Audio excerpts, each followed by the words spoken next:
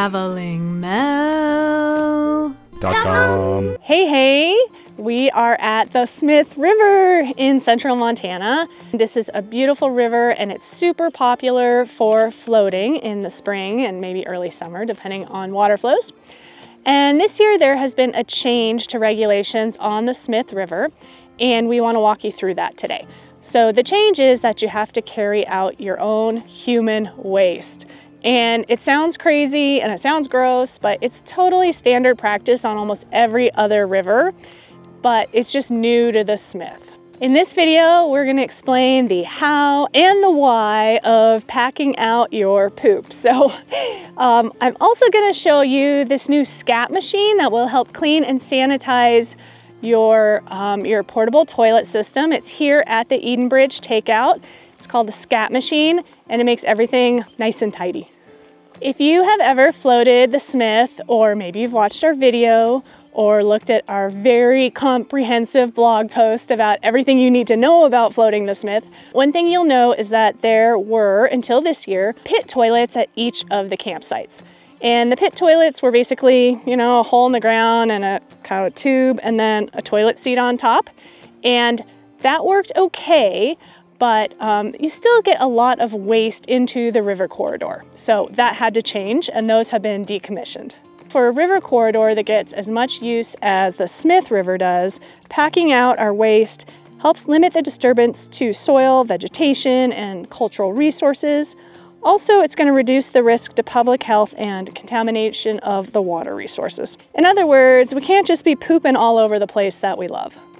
While initially the idea of packing around a bin of your own poop and your friend's poop might sound super disgusting, it's really not that bad, and we're going to show you the way to keep clean and keep sanitary and also protect the river. There is a list of approved portable toilet systems on the Montana Fish, Wildlife and Park website, and I have linked to that in my blog post, which is then linked to in this video at the bottom in the caption. But the one that we're going to talk about today is the Groover, and they all function basically the same, but the way this one works is it's an old ammo can, and it's called a Groover because if you were to just sit on the ammo can itself, like people used to do, then you get these long grooves in your back of your legs and your butt. However, that's not how we're going to handle it. This particular Groover has an insert, a plastic insert inside of it.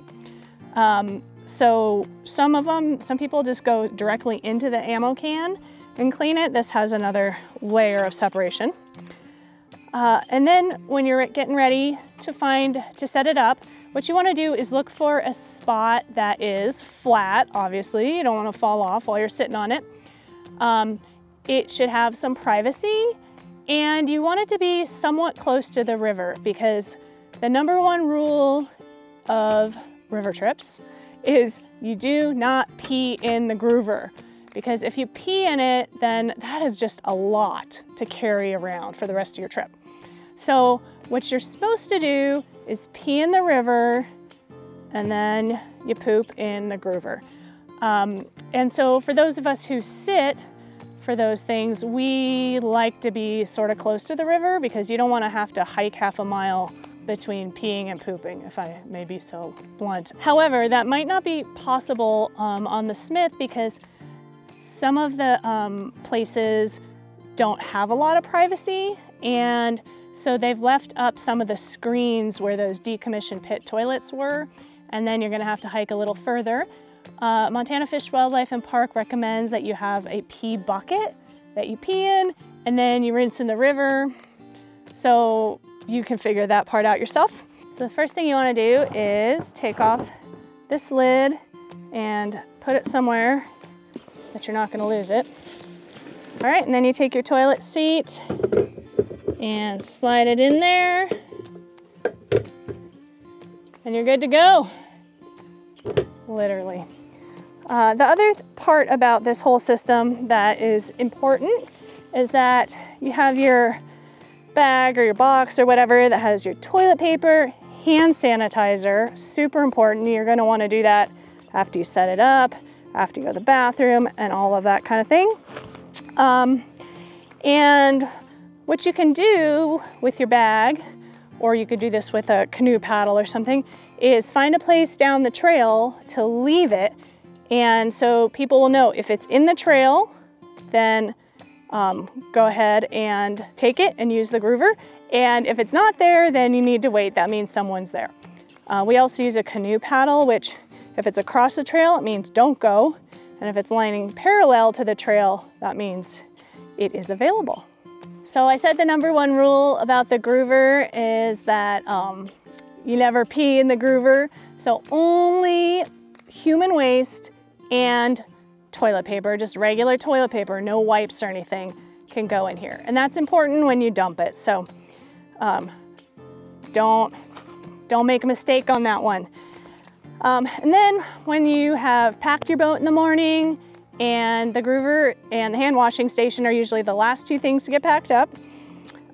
You might have some gloves in your bag, but basically you're gonna disassemble, take this off, put that lid that you kept track of back on, and then you just seal it up, ready to go on the boat.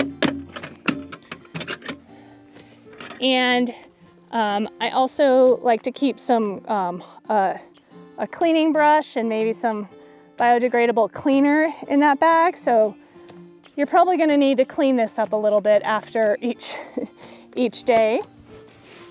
And then you just put it back in your bag, inside your bag, and put it all on the boat. The thing to remember too is on your last day, as you're packing up to leave to come out here at Eden Bridge, go ahead and add a little bit of river water to this and slosh it around. If you liquefy this a little bit, it'll be easier to clean in the SCAT station, which is where we're gonna take you next. After you have trailered your boat and cleared off the ramp, you're gonna bring your groover over here to the SCAT machine shed. And SCAT stands for Sanitize, Clean with Alternative Technology. And that is what we're gonna do here today. And remember, only human waste and toilet paper and maybe a little bit of river water in your groover.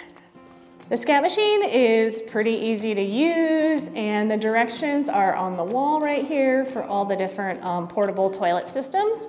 I'm gonna show you how to use it with the groover. When you first walk in, this is what the SCAT machine looks like. And over on this side is the, for the poop tubes, if you're kayaking or something. But the first thing you do is you press the activate button. And you wait. And then you can go ahead and open it.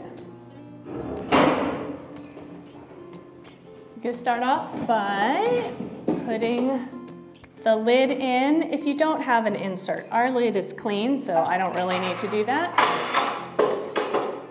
But what you do want to do is put the lid, or this top, in the tray back here. And if you had a groover without an insert, you would put the whole lid back there as well. And we're going to strap it on. There might be a little bit of trial and error because there are 2 places you can attach it. We attached it the wrong place the first time, but it's self-evident when you go to close it. And the other thing is you probably want to have straps that fit a little bit better, but we had what we had. And then you just close it up carefully.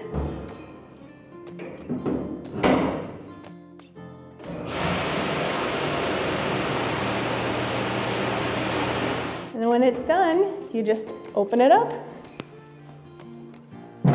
And your groover is shiny and clean. If the SCAT machine is ever broken, which hopefully it won't be, there is this backup system over here, which would be unlocked at that point. They keep it locked when the SCAT machine's working, but it's basically like an RV kind of thing where you can dump it. It won't clean and sanitize it like this one will, but at least you can dump here. Thank you for watching. I hope that was helpful for anyone planning a Smith trip, or actually any river trip where you're going to take a portable toilet system.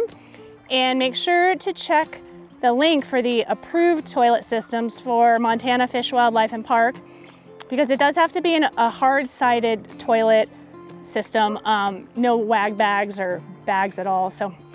And if you have any questions, leave them in the comments. Hopefully we can answer them, and have an amazing trip on the Smith River.